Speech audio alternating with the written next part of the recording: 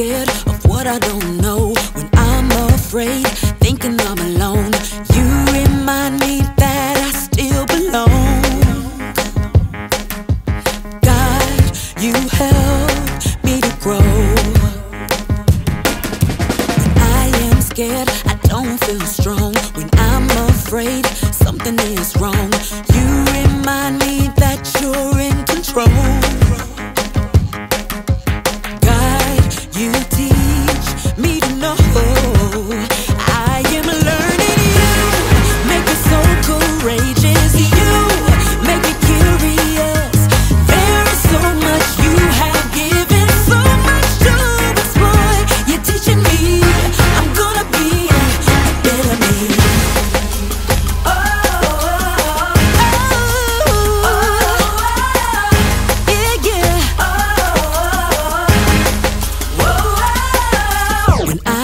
Scared of what I don't know. When I'm afraid, thinking I'm alone, you remind me that I still belong. Oh yeah, God, you help me to grow. When I am scared, I don't feel strong. When I'm afraid, something is wrong, you remind me that you're in control.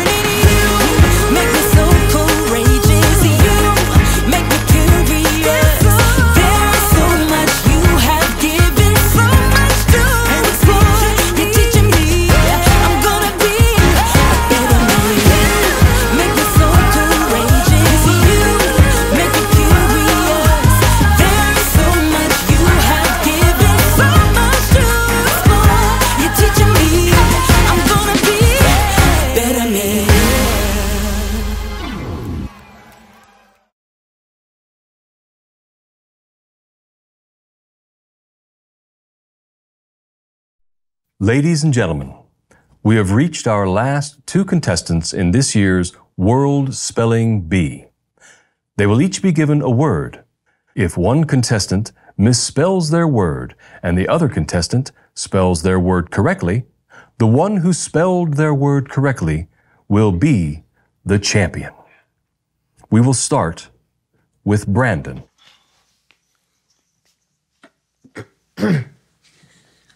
Brandon, your word is no. Oh, you are going down, man. There is no way you get this one. Can you please use it in a sentence? A man was asked if Stephen will win the spelling bee. The answer was no. Whatever. You're gonna lose. Are there definitions for the word? A word meaning the opposite of yes, often given as a response to any question Stephen asks. Is there an alternate pronunciation of the word? No. I got this in the bag, man. You're gonna lose. No. No. No. N. O. No. That is correct. Yes. Nicely done.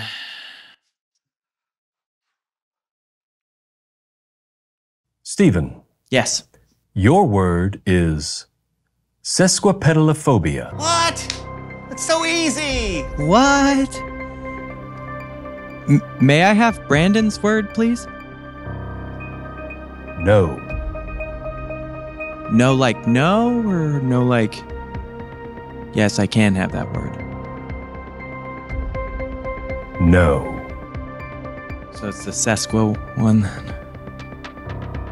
Sesquipedalophobia. Sesquipedalophobia. Sesquipedalophobia.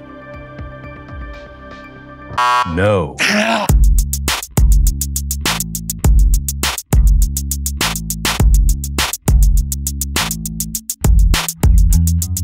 But when I looked back, I realized it wasn't a bear at all. What was it? It was my Aunt Mildred coughing. What? Yeah.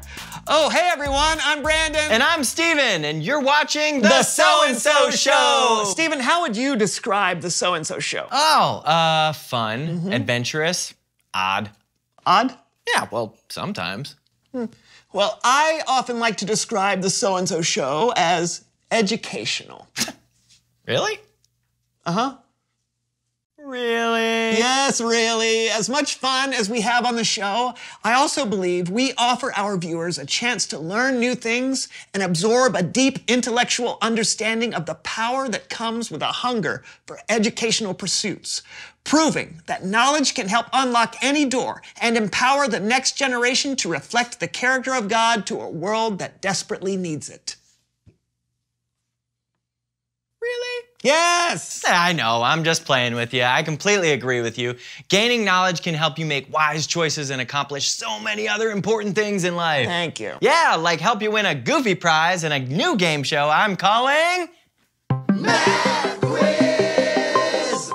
Math Quiz? Yes! The game sweeping classrooms across the globe! We're gonna take a math quiz. Brandon, I know math is one of those subjects that many people dislike. Me being one of those people. But it can be really helpful in life. You use it all the time when you're building things, cooking, flying, even drawing. It's true. So I thought it would be really fun for us to test out our mathematical abilities with a little math quiz.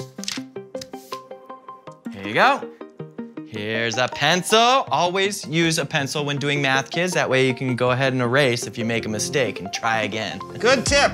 All right, get ready and go. Hey, Steven. Shh. Are we really just gonna do math? Yes, it's important. You don't think it would be boring? Boring? This is the game show. Math quiz. Very exciting.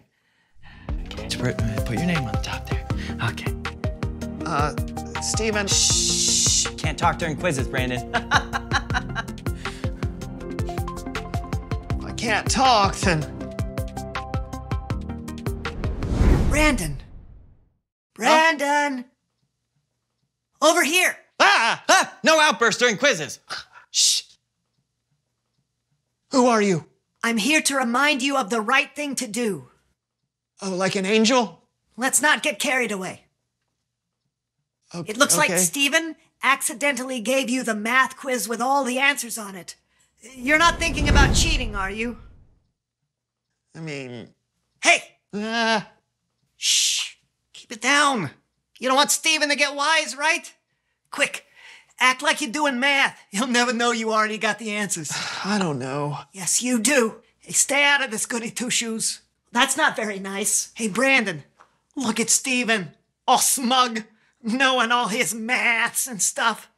You should beat him just to put him in his place. Yeah. Who cares if you have to cheat a little? You know why you shouldn't do that, Brandon. I do? You do. You know better. You know that cheating is lying and that lying is not good. He has a point. No, he doesn't. Yes, I do. No, you don't. Yes, I do. Don't. Do. Don't times 100. Do times infinity. Ah! Okay. Why am I so bad at Guys, math? thank you. I think I can handle it from here. I knew he would listen to me. We'll see. Steven, I'm sorry. Can you please stop mathing for a second? I have something to say. Hey, are you okay?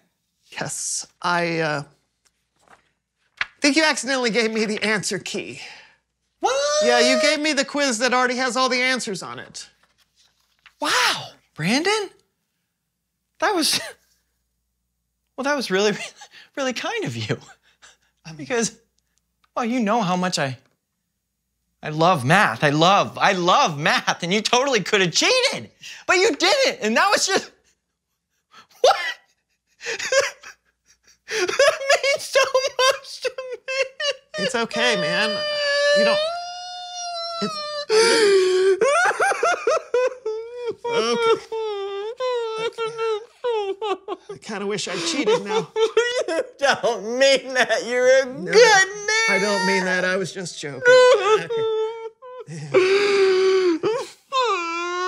It's Bible story time with Kellen.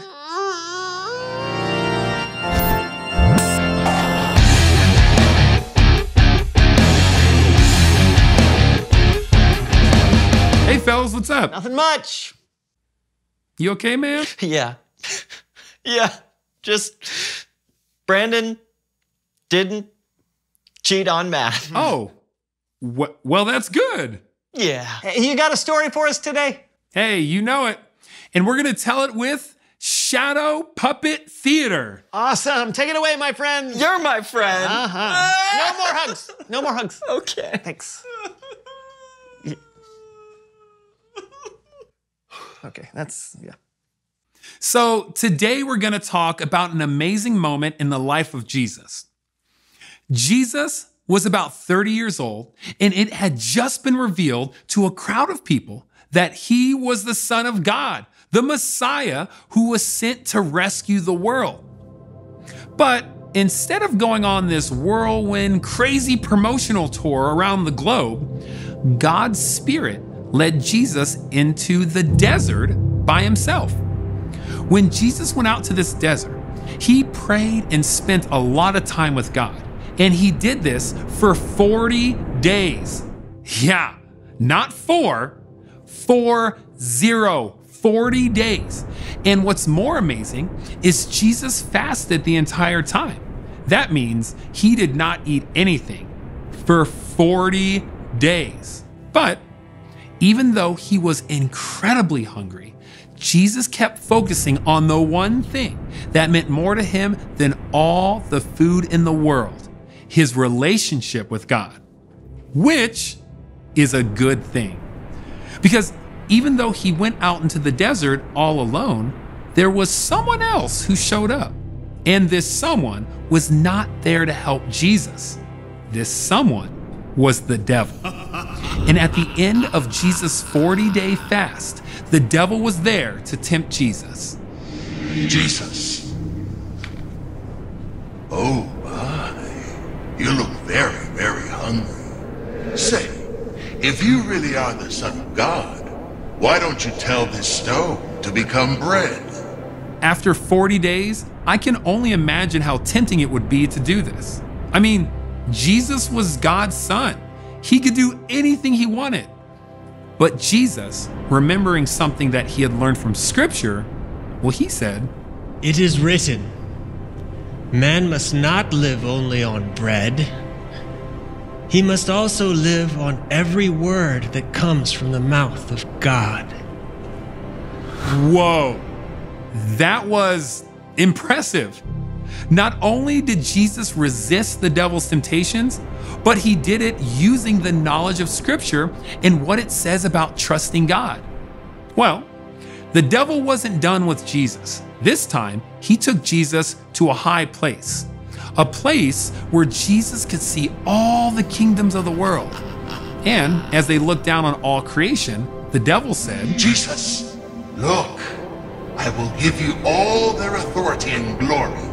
It was given to me, and I can give it to anyone I want to. Worship me, and it'll all be yours. Once again, Jesus thought about what he knew was true. He said, "It is written, worship the Lord your God. He is the only one you should serve." Jesus wasn't budging from what he knew was true and who he knew God was. But the devil tried one more time, and he took Jesus to the highest point of the temple in Jerusalem. Jesus, if you are the Son of God, throw yourself down from here. After all, it is written, the Lord shall command his angels to take care of you. They will lift you with their hands. Then you won't trip over a stone. The devil is tricky, I'll give him that. But this time, the devil used scripture himself to tempt Jesus. But ultimately, Jesus knew it was better to trust in God.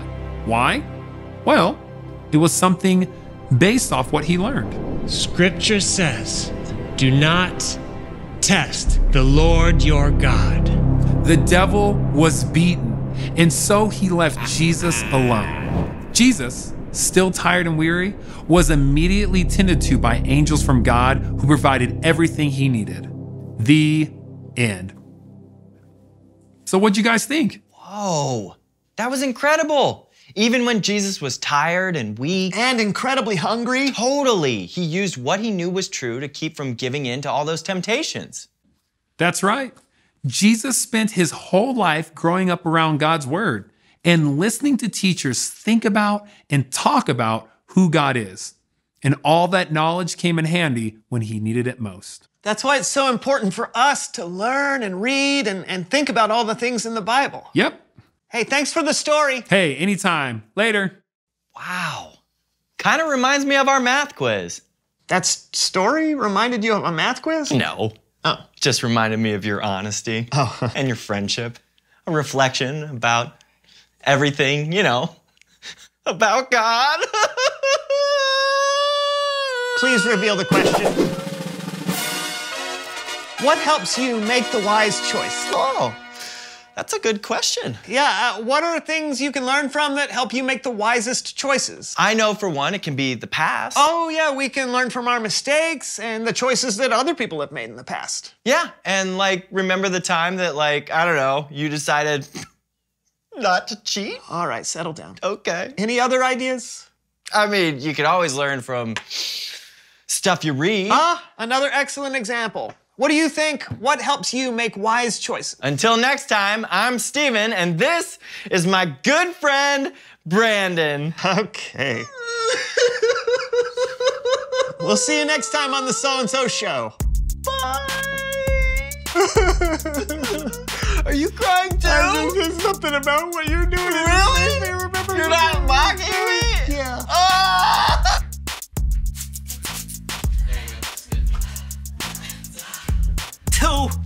256.